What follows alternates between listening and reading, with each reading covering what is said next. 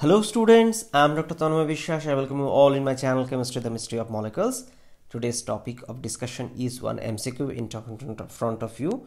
So what is the major product of this reaction? 4 options are provided. I request you student, please pause the video, try by yourself, and whatever answer you get, please don't hesitate. Whatever answer you get, please write in the comment box along with few words as explanation. Remember, self-evaluation is essential for improvement. That's why you should try. And don't worry, after some time you'll get the right answer with mechanism. I believe you have tried by yourself. It's my turn to give you the answer. Before going to details, this is the reference from where I've taken this problem. So the question is, this is actually a tropone. You can see this is a conjugated ketone. It reacts with in presence of excess sodium borohydride. What is the product? Generally, we know that sodium borohydride is actually a reducing agent, and this ketone undergo reduction in presence of sodium borohydride to the corresponding alcohol. So the question, what is the right product here? So before going to details, I want you should know about the mechanism. The mechanism is this hydride first attacks here. It comes here. It comes here, it comes here, and it opens, and ultimately it produces first reduction product. This is the incoming hydride, and this, if you look at it, is actually an enolate. So first it will be protonated by water to corresponding enol, and we know this enol can undergo keto-enol tautomerism. So in this way it will produce another isolated ketone. Why I am saying this ketone is not in conjugation with any double bond, and as I told, this ketone could be reduced in presence of sodium borohydride because this hydride can act as nucleophile. So these hydride will attack here as usual, and it can open. So this is, and after workup it will produce this secondary alcohol. Okay, so this is now the biggest or most complicated question: why the attack happens at this position? Why? So let's understand this. So if you look at the canonical forms, this is actually this ketone or this tropone what you have taken. It can have a canonical form because this charge can go and it can produce this positive and negative charge separated species. Now in the subsequent stage, these double bond can come here and negative charge will come here. Not only that, it can come here, and ultimately it can produce this, means positive charge is here, this is the double bond, this is the double bond, this. So not only this, in the next step you can expect that this double bond can come here. So what it will produce? It will produce this. So this is the double bond, there is one, and this is O minus, and the positive charge is here. Now see here the positive charge. So that's why nucleophilic attack happened at this position. Point number 1. Second, you can say that, sir, why this? Because you can say that, sir, nucleophilic attack can happen here also. Why not? Because then also this 3 double bond remain unaffected. It's true, but just see here also, this is 1, 2, 3 double bond is in conjugation. Not only that, this lone pair of oxygen of 4 is also in conjugation. More conjugation, more relocalization, more stabilization, and that's why reaction is preferred to happen on this. And second thing is also that this carbon what we are talking is closer to the carbonyl carbon also. So from the minus I effect point of view also, you can say it's relatively more electron deficient. So reaction will happen in this way, and ultimately what is the answer? The answer is option D. Now student, if this question appear in exam less than 30 seconds, how can you solve the question? Actually student, I have given you a easy problem, easy options. Instead of that, this option could also have given this also. Then the problem became little tricky.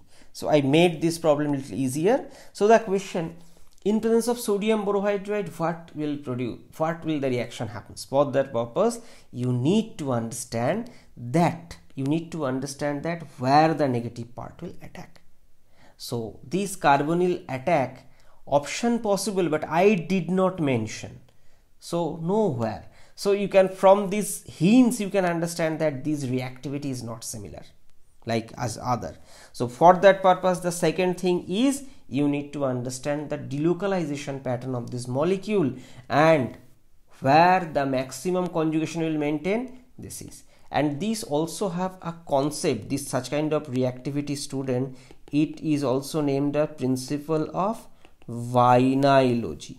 Means the property of a particular bond or group or atom is shifted by the presence of vinyl group, I mean electronic property. So this, see, all are in conjugation, so that's why this. For example, if you look at very easier case, this is alpha beta unsaturated carbonyl compound.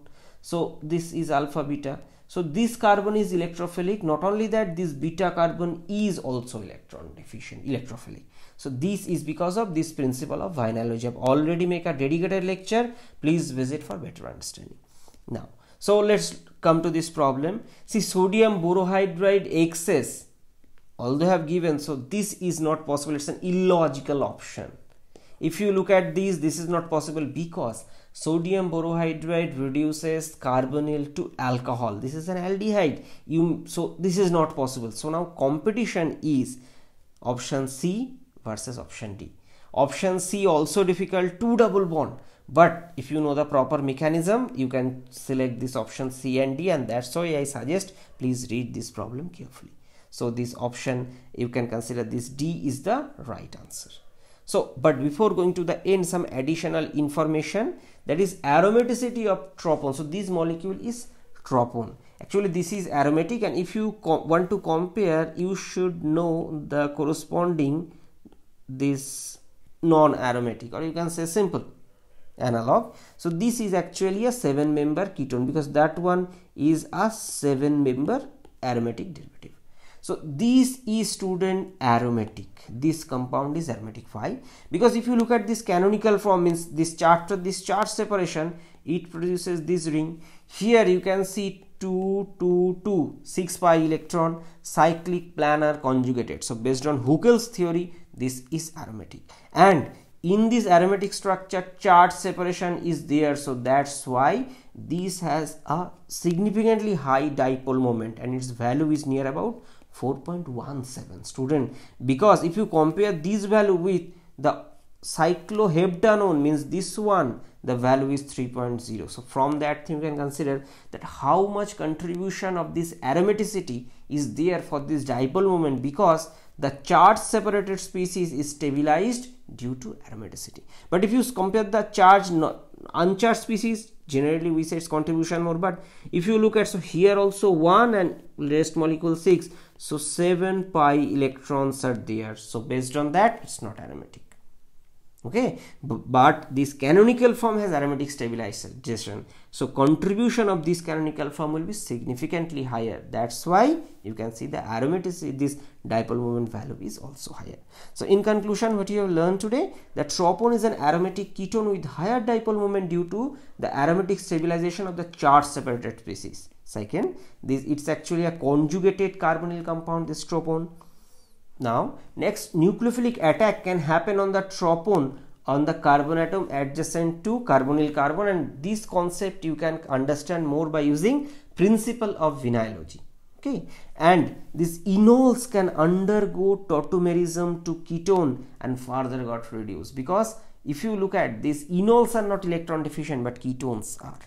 Okay, so this unconjugated, this carbonyl group is more electron deficient than conjugated counterpart, because if you look at this part, this is a simple thing, this, and if you look at its conjugated counterpart, this, so because of this conjugation by this double bond, the electron deficiency of this carbonyl carbon reduces. So that's the thing I want to say. So if this carbon is more electron deficient, so more active for nucleophilic attack. Okay, so this is the end of discussion. I believe this video may be useful. Please write your opinion in the comment box, and if you consider my content is worthy, then please help this channel to grow. And I request you to visit my another channel where I upload global warming and climate change related videos. So thanks for watching. Stay happy, stay blessed. See you.